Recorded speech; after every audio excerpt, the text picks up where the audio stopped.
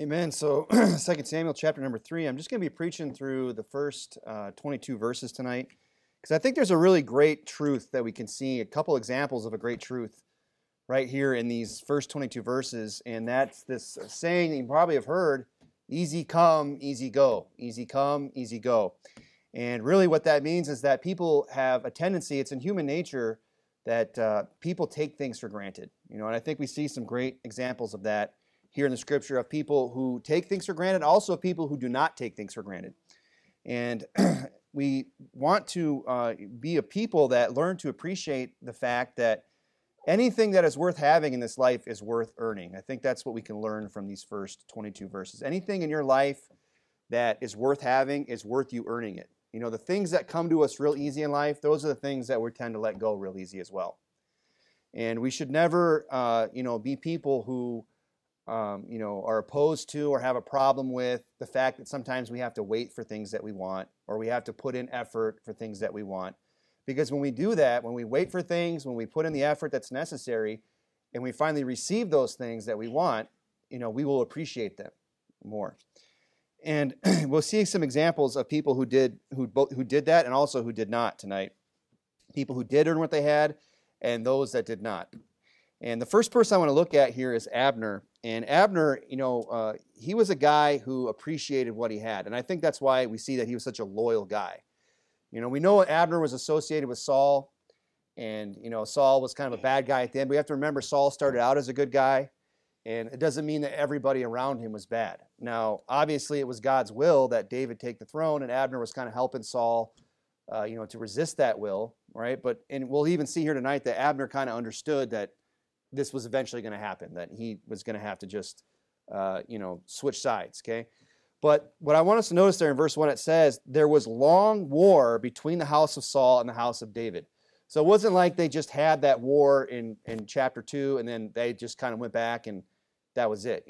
It seems like there's a lot more going on. Like there was more battles, more skirmishes, and, that's probably that period between chapter 2 and chapter 3 is several years are going by, right?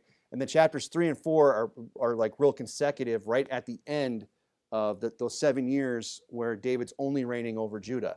Okay, because he reigns over Judah 7.5 years, and then eventually all Israel comes under. And what we're reading in chapters 3 and 4 are those last probably a few months, maybe a year, right before that lead up to that. So there was long war. Okay, so they're going back and forth with each other. There's these fighting going on. And it says there in verse 1, but David waxed stronger and stronger. So who's winning? It's David's side is the side that's winning the war.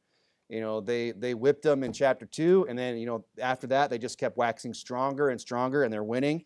And it says that the house of Saul waxed weaker and weaker. So you have to remember that Abner, he's being loyal to the losing side. He's the chips are down, as they say, for him, okay? Verse 6. And it came to pass, while there was yet war between the house of Saul and the house of David, that Abner made himself strong for the house of Saul. So Abner was a loyal guy. I believe that about him. You wonder why was David lamenting the fact that he died later in the chapters, because David, one was a guy who served with him. Remember when David was, he was a captain in Saul's host as well. So he would have been serving alongside Abner. He would have gotten to know Abner. They probably even fought some battles together. It wasn't like they had this impersonal, relationship. They would have known who they were. They might have even spent, a significant amount of time with each other before Saul began to, chase David around. So, and not only that, that's part of the reason probably he was lamenting, but he's lamenting the fact because David probably knew about Abner that he was a loyal man and that he was a good man. And I believe that about Abner. So what we see about Abner is that he's somebody who didn't just switch sides easily. He didn't just flip. He didn't turn him on a dime. He's there when, he's on the losing side. Saul's losing. His house is losing. And Abner's, he waxed stronger. He made himself strong for the house of Saul. He didn't just say, well, you know what? Looks like it's over. Looks like they're going to win. I might as well just, quit while I'm ahead and try and save my skin. You know what? He stuck with it. He stuck it out there with Saul. He didn't switch easily. It was 7 years before Israel received David as king. And you have to remember that, he'd been through a lot as captain with Saul. He's committed. And what am I saying tonight? I'm saying he's invested a lot in Saul's army, hasn't he? If we were to go back and look in 1 Samuel, you would see where Abner comes on the scene. When Saul is first made king, Abner immediately becomes the captain of his host. So Abner's been by his side this whole time. What is he? He's invested in the army. He's put in a lot of time. He's put in a lot of literally blood, sweat, and tears into serving Saul, serving his house, serving that side, serving Israel. He's invested. That's why he's not just going to, switch sides that quick. That's why he's not just going to go, well, it looks like David's taken over. I'm just going to go over there now. Why? Because he's somebody who put a lot of effort into it. And people who put effort into things, they just don't give up on them overnight. People that give up on things quickly, it's because they didn't invest anything in it. Easy come, easy go, right? Now, he does switch sides eventually, right? In verse 7, and we see why, okay? Now, again, remember, you got to remember what he's done. He's invested in them. He's put time into this army. He's led it. He's got time here, okay? And he's even sticking it out when things are bad. And it says in verse 7, and Saul had a concubine whose name was Rizpah, the daughter of Aiah. And Ishbosheth said to Abner, wherefore hast thou gone in unto my father's concubine? Now, you can kind of understand where Ishbosheth is coming from a little bit here, in the fact that, when somebody would take somebody else's concubine like that, that was kind of like that could be interpreted as like a power play, a public statement of, I'm rank, I've got clout. That's probably not what was going on. Maybe he just liked her, because you remember that's what Absalom did with David's concubines, and he was kind of showing everybody that he was in charge now, right? So Ishbosheth, he sees this, and he gets suspicious, and he has reason to be suspicious, because Ishbosheth, he's kind of a figurehead. He's just somebody. He's like the Queen of England. He's not really doesn't have any real power. He was because remember, he was put in there in chapter 2 by Abner. It was Abner that made him king, right? So Abner, he hears this. Ishbosheth comes to him and says, why have you gone in unto my father's concubine? He's basically saying, are you making a power play? Are you trying to take the kingdom? Are you trying to usurp my authority? And this makes Abner, it says in verse 8, very wroth. Then was Abner very wroth for the words of Ishbosheth. So this is what puts him over to finally say, you know what, I'm done. We're gonna make David king of everybody, and I'm done with the house of Saul, right? It was that insult. It was that, the fact that Ishbosheth didn't appreciate his loyalty. So, when you're loyal to somebody and that's not reciprocated, there's a chance maybe that you'll stop being loyal, right, to that individual. But it took a lot for Abner to get there. Why? Because he had a lot invested. He wasn't one of these guys where it just came real easy and he let it go real easy. He worked for it. He put a lot of blood, sweat, and tears into it. He says, then Abner was very wroth for the words of Ishbosheth and said, am I a dog's head, which against Judah do show kindness unto Saul, the house of Saul, thy father, to his brethren and to his friends that have not delivered thee into the hand of David, that thou chargest with me today with the fault concerning this woman? So he's saying, look, I could have given you up at any time. I could have delivered you over to David at any time, and you know this. And of course, silence is agreement, right? So when in verse where later in the verse 10 or 11 where it says that Ishbosheth, he said nothing because he was afraid, right? He clams up. He could answer him nothing, for he was afraid. That just shows you that Abner was right. When somebody tells it like it is and then you clam up, it's because they're right. And that's what's going on here. Abner, just calls him out and says, am I a dog's head? He understands the insinuation that's being implied there. Oh, you're going into the concubine. What's going on with that, huh? What's up? You trying to take the kingdom? And Abner is wise to it and says, well, he's insulted. He says, I'm a dog's head. I'm showing all this loyalty. You're on the losing side. I'm still here. And if it wasn't for me, you wouldn't be king. I could have delivered you any moment. This is how you're going to treat me. This is how my loyalty is repaid. So that's kind of what put him over the edge. So the point is this, is that, Abner, yes, he switched sides, but it wasn't like he just switched sides like that. It took 7 years after him bringing Ishbosheth into the kingdom, making him king, trying to get things going to war. And he even says there, I show kindness, which against Judah do show kindness. He's like, he was full aware of that he was picking a side and going to war with his brethren, for loyalty's sake. Okay? But he goes ahead and he ends up making the switch, but not without having to go through a lot. Probably he knew what was coming the whole time. And you kind of see that in verse 9. It says in verse 9, so God do to Abner and more also, except as the Lord hath sworn to David, even so do I to him, to translate the kingdom from the house of Saul and to set up the throne of David over Israel, over Judah, and from Dan even to Beersheba. So this is the guy that was with Saul pursuing David in the wilderness. And now here he is saying, so do God to Abner and more also, except as the Lord had sworn to David. It's like he knew this was going to happen eventually, but he was holding out of loyalty's sake. And he's saying, like, I see what's coming. The Lord has sworn to David, even so do I to him. And what I love about Abner is his transparency. Ishbosheth just, kind of slanders him a little bit. He calls him on it, and then he just tells him right to his face exactly what he's going to do. He says, look, I'm going to set up the throne of David over Israel and over Judah from Dan even to Beersheba. He says, verse 9, except as the Lord had sworn to David, even so do I to him. He's saying, look, I'm going to make it happen just for that. Just for the fact that you didn't appreciate my loyalty, just because of the fact that you didn't appreciate everything that I've done for you. You know what? I'm going to go make David king. And he just tells him right to his face. He's very transparent. I love Abner. It says in verse 17, and of course he goes around. You got to remember, Abner rallied Israel. He gets Benjamin. He gets everybody on board with making David king. He said in verse 17, and Abner had communication with the elders of Israel, saying, "Ye sought for David in times past to be king over you. Now then, do it. For the Lord hath spoken of David, saying, by the hand of my servant David, I will save my people out of the hand of the Philistines and out of the hand of all their enemies."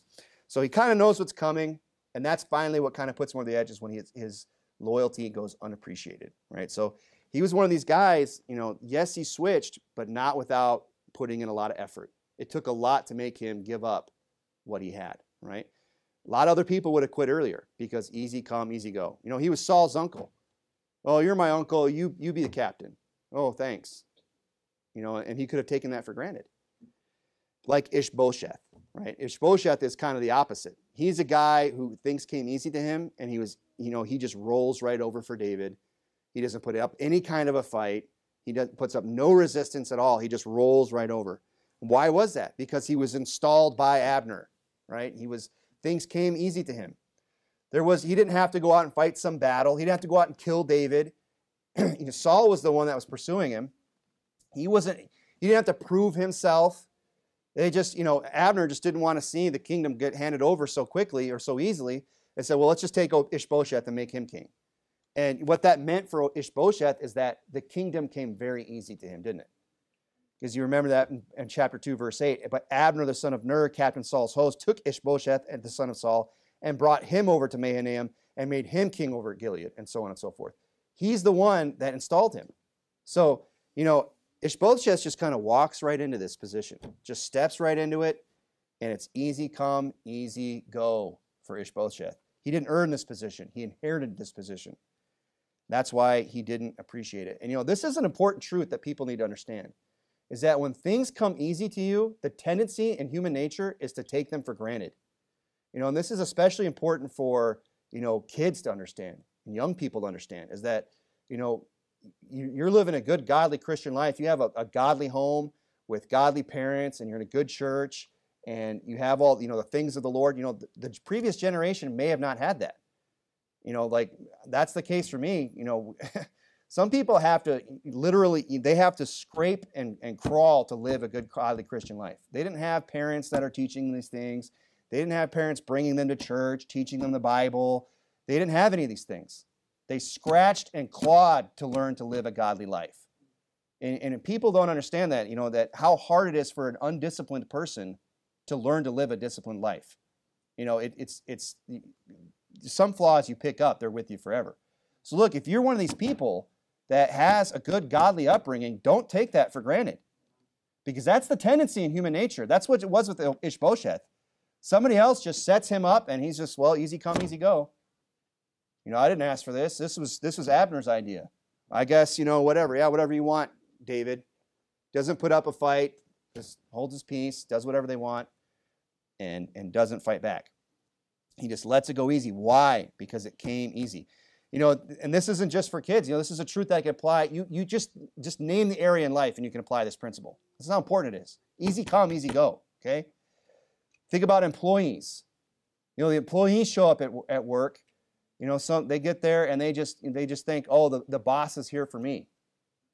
They start criticizing the boss, saying, oh, he must be nice being the boss. Must be nice to just roll into work, make your own schedule, make all that money. Must be nice. And they take it for granted, right? But what they don't see is that boss, when he was the only guy at that company, when he was the only guy doing all the night calls, all the day work, when he was, working his fingers to the bone, when he was putting in the long hours, when he was taking, and is still taking all the risks. And people can walk into a job and think like, well, it must be nice. But what you're really doing is you fail to see how much work that individual's put into it. That's why, people can get an attitude, an ungrateful attitude. That can happen in a church. People can get real comfortable in church. This is a real possibility for us here, isn't it? Because we're under the umbrella of Faithful Word. And let me tell you something, that comes with some perks. Not every church starts out with, nice, soft, comfortable chairs. Well, we didn't either. It took a while. Some of you might come in and sit in these chairs and think, oh, these are kind of cheap. Well, you should have seen the chairs we started out with. Those of you that sat in those white, squeaky chairs, those hard plastic chairs, you appreciate those nice, soft chairs, don't you? Right? But, we could develop an attitude here at this church like, well, why didn't we get the nicer van? Well, we had the nicer van for a while, didn't we? And it had nicer AC and had that nice chrome bumper. But you know what? It belongs up there now. That's where it goes. We should just be thankful that we have a van at all. Some churches don't have a van. Everyone goes soul winning in their own vehicles. We could start to take things for granted in this church. Well, that's not my favorite flavor of Gatorade. I want red, not yellow. It's like, well, just have water then. Maybe you'll appreciate any flavor. You know what I mean? I'm not saying anybody's like this. I'm just saying, and I'm not. I'm really not. I'm glad nobody's heads turned when I said that. Normally, if I say something like that, everyone looks at one individual, right? I'm like, oh, let's just throw that guy under the bus, right? But there's just this principle. That's the type of thing that could happen. I have to remind myself of this. I'm writing a sermon. I'm thinking, boy, this could happen to me. Not everybody else just, gets a building given to them. Here, let me pay the rent. Here's a pulpit. Go down there. Go move down there. That doesn't just happen. A lot of the pastors I know, they started literally from scratch. They didn't just open their doors and have people show up that were already knew enough of the Bible. They were already good church members, soul winning, wanted to do more. You know what I mean? Some people have to go out and make that happen. So there's a tendency for me, that I didn't have to go through all that. There's a tendency I might take that for granted. I have to remind myself of this. We all have to remind ourselves of this. That things that come easy in this life can be taken for granted. Easy come, easy go. Don't be like Ishbosheth, where, something comes easy to you, you should thank the Lord for it, be grateful for it, even more so. If you get some godly heritage, if you have some godly upbringing, you should be especially grateful for that and not take it for granted. Like David, you should be like David, right? Because he's kind of the opposite. I mean, think about David. You have Ishbosheth who's just set up, right? He just walks right into it. And then you have David, who did what? Who earned everything he had. I mean, you want to talk about a guy who earned what he had. David earned his throne. I mean, we already went through 1 Samuel. We should already know this. And I'm not going to rehearse it all. But David, we all know, he was out in the wilderness for years, being pursued. I mean, he's going over the Philistines, thinking about switching sides with them. Just before, he even gets the throne in Hebron, he's got to go fight and take back everything in Ziklag, the Amalekites, right? I mean, the guy, he's just spent years and years just being unjustly pursued in fear of his life, out sleeping underneath the stars, just wandering around for years, and having God tell him, you're going to be king, you're going to be king. He was anointed, and he knew it, and he believed it. But he had to patiently wait for that to happen. In the meanwhile, it's not like he was just twiddling his thumbs. He had some, mad dog after him named Saul who was trying to kill him. David is a guy who was pursued by Saul, and even after he gets the kingdom here, he has to wait another 7 years for Israel, all of Israel, to finally come around. He has to keep fighting with Abner, keep fighting with his brethren. I mean, he's the complete opposite of Ishbosheth. He was somebody that had to earn everything that he had. People that invest in what they have, people that, by the sweat of their face, that put in hard work and long hours, get everything they have, they appreciate it. They appreciate what they have. They they take better care of their things. Because they know what they went into it to get those things. Like David, and here's and if you notice the difference there, when Ishbosheth is told, right to his face, hey, I'm going to go turn it over to David now, when Abner just comes right up and says, you know what, the Lord swore to David, and I'm just going to go make it happen. He tells him right, and then he just clams up. He doesn't even put up a fight at all, right? Because he hasn't invested anything. He doesn't really want it. He hasn't earned it, right? Was that the way it was with David when Absalom came around? No, David, he took him out. I mean, he had to retreat for a while. We understand that. But eventually, he fought for that kingdom. He went back and got it. Why? Because he was somebody that invested in it. When you invest in something, you're going to want to keep it. You're going to fight for it. You're not just going to let it go easy because it didn't come to you easy. Anything worth having, is worth working for. Now, another great example of this concept is with Michal, David's wife. If you look there in verse 12, it says, and Abner sent messengers to David on his behalf, saying, whose is the land? And that's kind of hypothetical. Basically, what he's saying is, you know who the boss is, right? It's not Ishbosheth. Everyone knew Ishbosheth was just, some figurehead. Whose is the land, right? It's mine, David. Saying also, make thy league with me, right? He's saying, I'm the boss. I'm the one who's really in charge over here. Make thy league with me. And behold, my hand shall be with thee to bring about all Israel unto thee. And he said, well, I will make a league with thee, but one thing I require of thee, that is, thou shalt not see my face, except thou first bring Michal, Saul's daughter, when thou comest to see my face.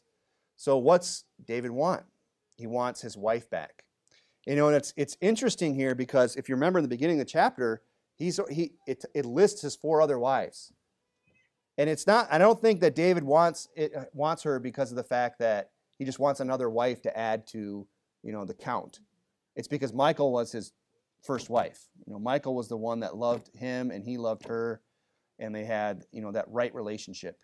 Again, we understand that polygamy is wrong. This isn't a story you look at and say, oh, it's okay to have multiple wives. No, the Bible just records what men did. It doesn't necessarily condone it, okay?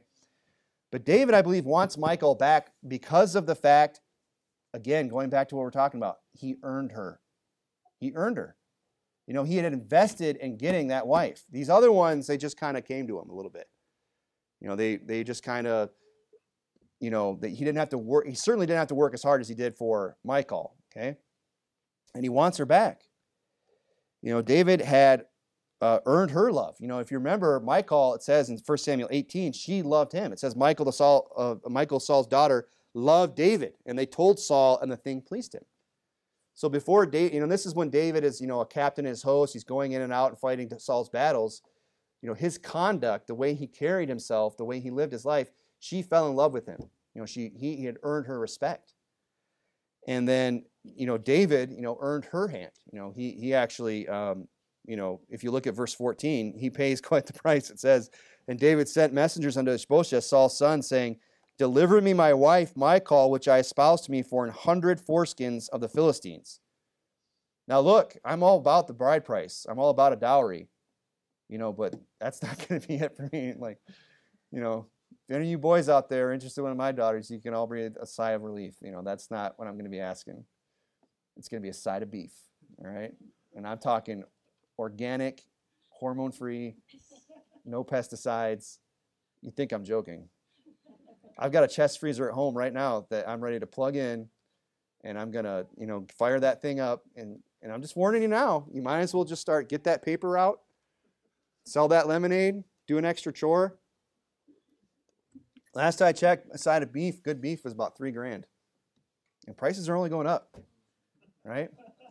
I don't know why everyone's laughing. I'm dead serious. I put a lot, hey, easy come, easy go. You think those girls over there came easy? You think turning out a godly young woman is easy? It takes a lot of work. It takes a lot of work. So they're worth it. You're getting a deal with a side of beef. Africa, it's 8 cows, I've heard. I knew a guy, wanted to marry a gal over there, 8 cows. I'm asking for a side of beef. Now, maybe the cows over there were, a little scrawny or something. I don't know. Well, David earned her. That's the point I'm making here, is that David, Michal didn't come easy to David. And this is an important lesson when it comes to finding a spouse, is that you don't want to just find somebody who comes easy. And I don't mean like they're loose morally. I'm saying that they don't come, it's just convenient. It's just, we have the same beliefs. When I met my wife, I don't think it's been so long. It's all so foggy, but I think it was like 2 years. And she's 2 years before we even started dating. I don't know, but it was a long time. Okay. It was like, and then when we finally got engaged, it was a whole nother year, and I'm not saying that's the way it has to be for everybody, but I will say this, part of the reason why I did that is because we were the only 2 in the church. It was me and her. And I just wanted to make sure that I wasn't just marrying somebody because they came easy. Because, well, they had the same principles, so I might as well marry them. I wanted to make sure that it was somebody that I wanted to wait for, that it was somebody that I was going to appreciate. Why? Because I don't want my marriage to be easy come, easy go, right? And that's what happens sometimes in marriages. Marriages just, they come easy, and then guess what? They can go easy too. So that's a good principle. David is somebody who earned his bride, and we understand what was going on in that story back then, is that Saul was trying to set him up, right? This wouldn't even be possible to go get, the 100 foreskins of the Philistines. That's not even something that would happen easy, probably wasn't even possible except for the fact that the Lord was with David, okay? Because Saul was doing that to try to get David killed, right? And if you remember the story, he actually went out and killed 200 Philistines. So that's why he's asking for her hand. That's why he's saying, look, if you want, Abner, you want to make this league, I'm all for it, but bring me Michal, because I earned her, and I'm not letting her go easy. There's a lot of hard work that went into that. He paid the price for Michal's hand, unlike Phaltiel, right? Phaltiel, the one that she was given to. Because remember, David gets run off. If you remember the story, Michal finds out that Saul's going to try and come and kill David. So she makes the figure in the bed and then tells David to flee. And then Saul has the whole bread brought down. So it's this crazy story. But she spares his life, right? And unfortunately, they separate. And then Saul, to spite David, gives his wife to another man. And that man was Phaltiel. And, Phaltiel in the story kind of illustrates this point of easy come, easy go, right? It says in verse 15, and Ishbosheth sent and took her from her husband, even from Phaltiel, the son of Laish, and her husband went along with her, weeping behind her to Bahurim, and then said Abner unto him, go, return. And he returned. That's kind of an interesting story. A little passage there. Like, what's going on here with this is that this guy's following after his wife, and he's weeping. But and people will say, boy, what a sad story. But I wonder, why was he weeping? I mean, does it say that because he loved her so much? Or is it because, maybe he lost some status? I don't know. I'm just wondering. But people instantly assume it's all because he just loved her so much. I don't know that's necessarily the case. It was a big, remember when Saul said, whoever kills the Philistine, the Goliath, they get to be the king's son-in-law. That was like the reward, right? It was a big deal. And David was, didn't want to do that. He wasn't in it for the reward. This guy might just be weeping, not just because he loved her, but just because he's, missing out on some status. I don't know. Maybe he did love her. I'm not sure. I know this much, though. If you love something, you don't just let it get taken from you without a fight. And that's exactly what this guy did. I don't really have a lot of sympathy for this guy. Because he's told, let her go, and he just goes. He said, hey, go back. And he just turns around and goes back. He's weak. Somebody try to come and take my wife from me, it ain't happening without a fight. You have to kill me. And literally, you would have to kill me. Or knock me unconscious. You'd have to get really crafty. You have to sneak up on me. Right? There'd have to be like a trap involved or a crowbar. You'd have to go full just Nancy Kerrigan and hit me in the knee and take me out before I'm just going to let my wife go. Why? Because she didn't come easy. I'm not going to let her go easy. And this guy, Faltai, excuse me. I wrote it wrong. The Bible has it right. Faltai. No wonder I couldn't pronounce it. He just lets her go because she came easy. Oh, hey, you want a wife? Here you go. Oh, thanks. Oh, the king. Oh, I get to be the king's son-in-law? Cool. This guy's sad. He's weak. He just lets her go. And, people want to feel bad for him, but you know what? He knew who he married. You think he didn't know the backstory here? You think he didn't know that he was marrying David's wife? So he's not really worthy of a lot of sympathy. He knew who he was marrying. So, that's kind of the principle that we see here in this passage, is that when things come easy to people, they tend to let them go real easy too, don't they? And it's the people that, really put in the hard work, that make the sacrifices, that, wait for things to come, that things come to them through difficulties, that things come hard to them. They're the ones that hang on to those things. They're the ones that are, don't just give them up so easily. Abner just didn't give up on the house of Saul that easily because he had a lot invested in there. And David, he wasn't just going to give up on Michal even after all those years and all those other wives he got, because he had a lot invested in that relationship. You say, well, what's the application here tonight? Well, let's make this application. Go over to 1 Peter chapter 1. Think about this. Think about how what's something that comes real easy to us? What's something that came to real easy to all of us? I'm not looking for a question. I'm just trying to get your attention. I'm not looking for an answer. I'm trying to get your attention. I don't want to corner people. But one thing that came easy to us is salvation. Salvation came real easy, didn't it? If it didn't, you're not saved. Right? No, I worked real hard for my salvation, and you didn't get it. And you're unsaved, because salvation, for by grace you saved through faith, and that not of yourselves, it is the gift of God, not of works, lest any man should boast. We all understand that. I don't need going on about that. But salvation sure came easy. You know what the temptation then is for a lot of saved people? To take it for granted. To take the Christian life for granted. Just look at like it's some kind of drudgery to be born. Why? It's because maybe you don't understand what you really have in Christ. Maybe you're taking it for granted.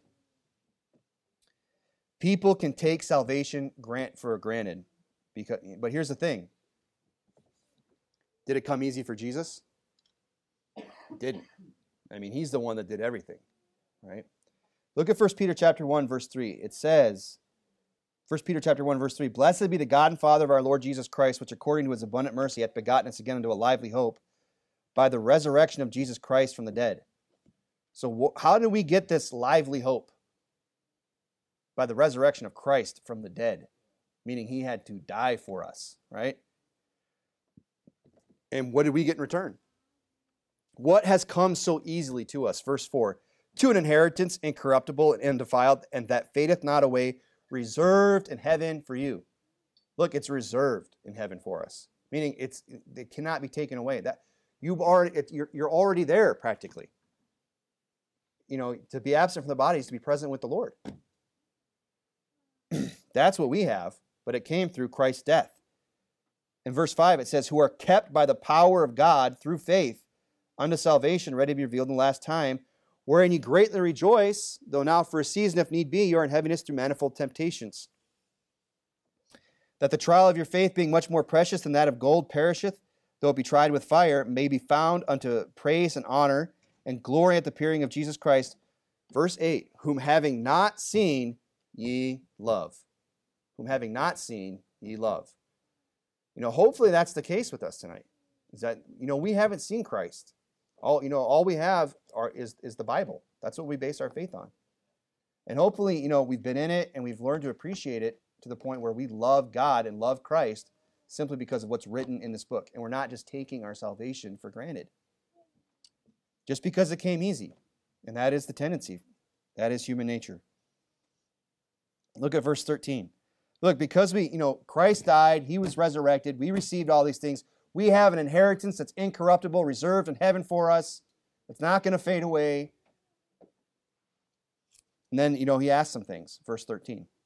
Wherefore, gird up the loins of your mind and be sober, and hope to the end of the grace that is to be brought unto you at the revelation of Jesus Christ. I don't think it's too much to ask for Christ to say, hey, if now that you're saved, live for me.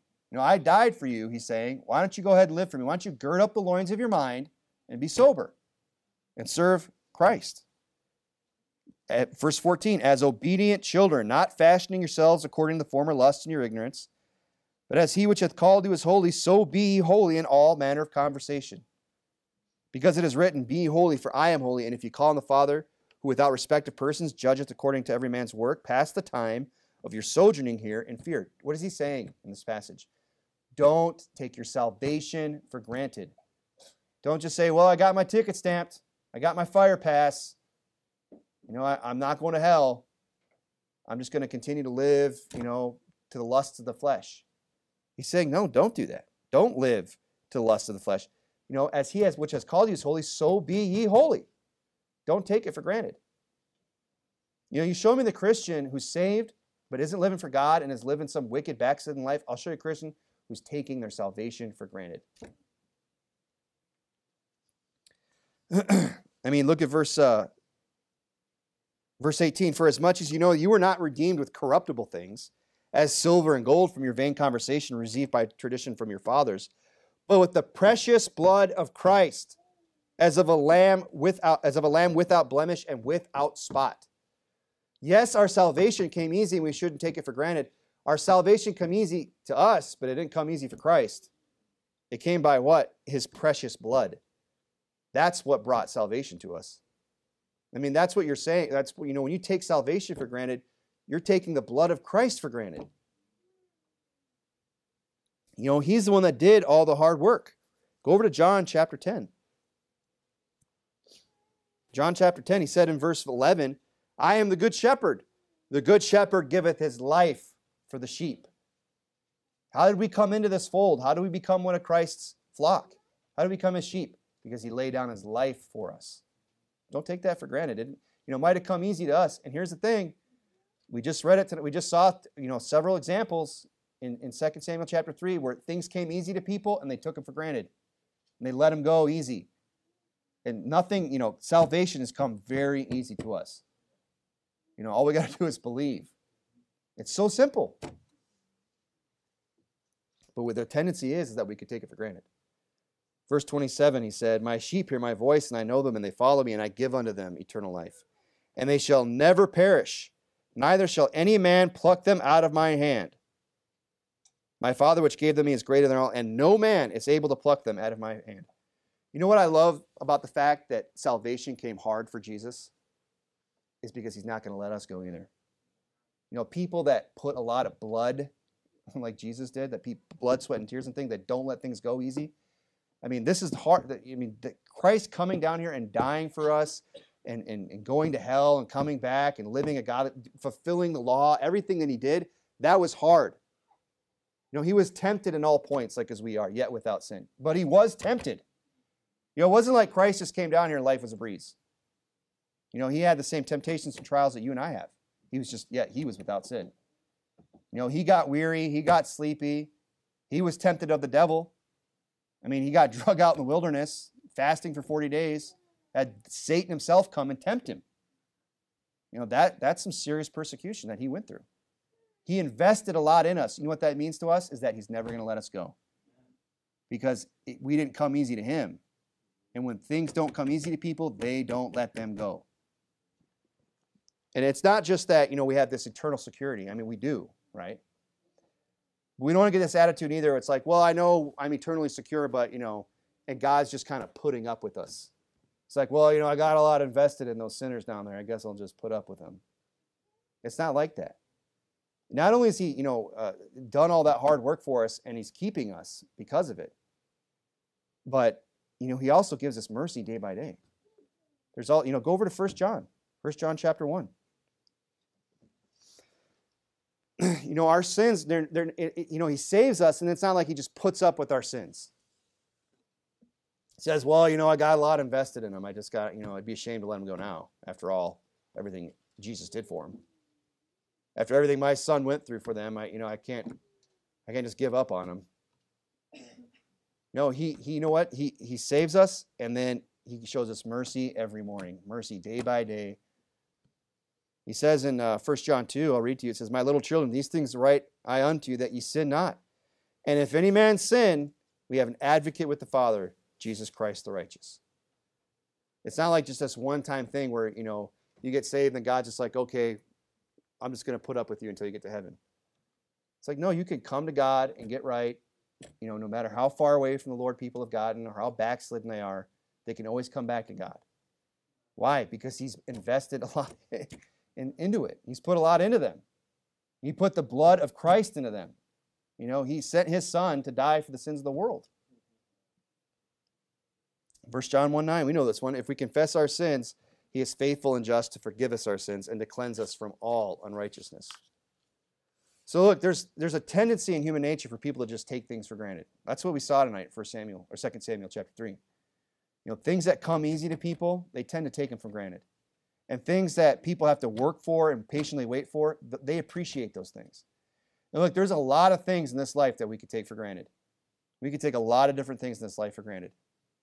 But salvation should never be one of them. We should never take our salvation for granted. I mean, I know we're eternally secure, but does that mean we should just live however we want and just do whatever we want? Isn't that what we always get accused of? Oh, you're just teaching people that they could do whatever they want and still go to heaven. Well, yeah, that is true. That doesn't mean we should, though. It's funny that the people that believe that tend to lead the godliest lives. It's funny, we go knock on these doors and people go, what does it take to get heaven? Well, be a good person, go to church. It's like, you haven't been to church in years. If you really believe that, I'll see you tonight. I'll see you on Sunday then, right? That's not usually how it goes. The people that live in the godliest lives are the ones who don't take their salvation for granted. Just because it came easy, they understand that, a great price was paid and that they want to serve God because of it. Because they love the Lord, because they don't want to just take it for granted. And that's something we got to keep in mind, is that in this life, the things that come easy, we tend to let go of easily. So if we have to work for something, we have to put in some effort, don't get bitter or angry and complain about that. You should be grateful for that you had to work to get something. You'll appreciate it more when you finally get it. Let's go ahead and pray.